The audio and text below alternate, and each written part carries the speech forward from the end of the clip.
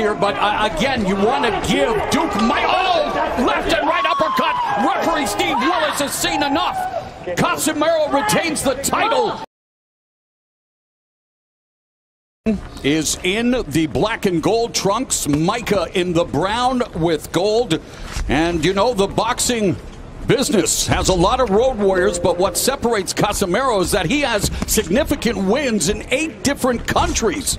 And speaking of road warrior, may pro wrestling legend Road Warrior Animal, a.k.a. Joe Laurinaitis, rest in power. Al, as a quick start as expected in the opening minute of this title fight. Yeah, that's a very nice reference you made. You know, 13 years as a boxer, and yet this is the first time Casimero has appeared on television in the United States. So a bit of a coming out party for him.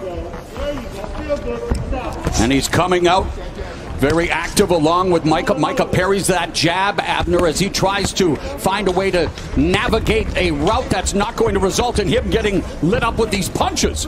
Well, Micah trying to keep Casimero on the outside, trying to keep him in his distance. Obviously, Micah having the reach. But Casimero, he does a really well job of getting in. He doubles jabs all the time. He has great body work. Digs with the right uppercut to the body, knocking the air out of Duke Micah. But Micah coming forward, trying to establish the long-range jab. You know, Micah has 19 knockouts in his 24 wins, but 5 of his last 6 have been by decision. So as he stepped up in competition, he's getting fewer knockouts, but he's a very proficient technical fighter, and I think people will see that as this fight continues. Terrific pace to begin things here on pay-per-view. A sharp jab through the guard by Casimero. Wait, step back. I got you. Watch your elbow. Watch your elbow. Both men are good body punchers. 50% of the punches Micah lands are to the body, and we've seen Casimero really do good work early. Under a minute remaining. Micah missing with that overhand right, and a little grappling between Casimero and Micah here in the opening stanza. Some great body work on display. Micah and Casimero attacking the body, something we all like to see more of in the sport of boxing, Abner.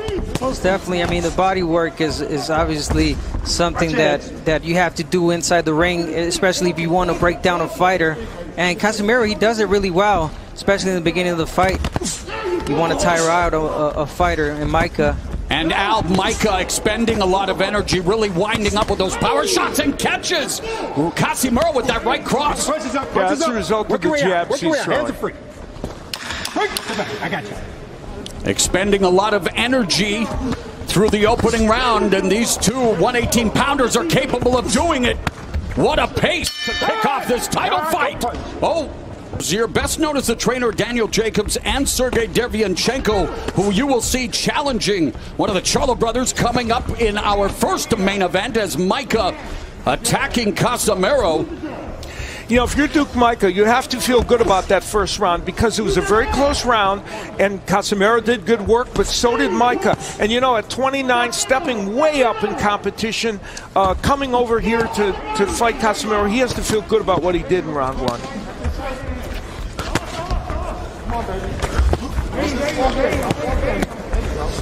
Great defense shown by Micah, doing work right now, Casimero. But I think Casimero, what he's doing wrong, he does so well getting inside, working the body, but then he takes that step back, just as he did right there. Wow, Micah connects with a left hook, straight right, and then an uppercut, putting together a crisp combination out. Yeah, he's a sound fighter, and there you see the jab again. That's why coming into this fight, despite Casimero's, being the favorite in the fight and the fact that he's the champion, you just knew this was going to be a war, which it is. And Micah connects with a right, then Casimero up and drops Duke Micah in the second round. 4, 5, 6, 7, 8. You all right? Over here. You all right?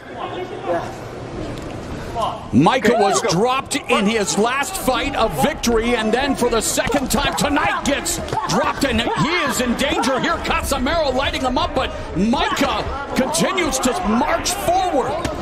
And it's early in the round. Those right hands of Casimero have been devastating. And those left uppercuts continue to jolt Duke Micah, but Abner, Duke Micah, as tough as any fighter here in the second round, he's absorbing all kinds of punishment and continues to fire back. And he's trying to continue. I mean, look at his feet. He's pretty much gone, but he's still holding tight. His feet are on inline skates and yet bites down on his gum shield, trying to stave off the swarming attack of Casimero. Casimero, you know, I don't think that'll be called a knockdown. He's showing us how he can get wild, but he still lands punches in that posture. All right. Both of them are wilded out here, Al, in round two, but Casimero far more effective as he dropped Micah in the round, and that lead right hand to the body, crushing the rib cage. It is astounding how much punishment Duke Micah is able to withstand and then fire back a right cross. It is all 118-pound belt holder John Riel Casimero belting Micah with a... I'm sorry. Over here. Come over here. Come over here. I'm sorry about that. How are we doing, young man? Watch my finger this side. All the way over here. Watch my finger. Over here. How we doing? Headache, double vision? You want to continue? All right, we're going to watch him though.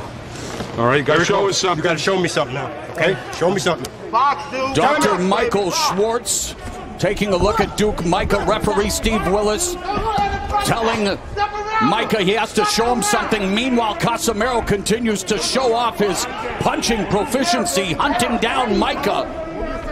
Micah looks very unsteady. Really unsteady. I don't think he's fully recovered just yet. Micah, I mean, having trouble finishing this fight. Well, and the other thing is, on top of everything else, he's not a fighter that usually has that kind of lateral movement. And he continues to fire away. Good body shot a moment ago by Micah. Oh, and a great right cross left hand through the guard by Casimero, and it continues to be the champion with the more eye-catching shots here. But again, you want to give Duke Micah, oh, left and right uppercut. Referee Steve Willis has seen enough. Casimero retains the title with his 21st stoppage, and whoa, makes me impressed. That was kind of a Jack Palance impression, wasn't it?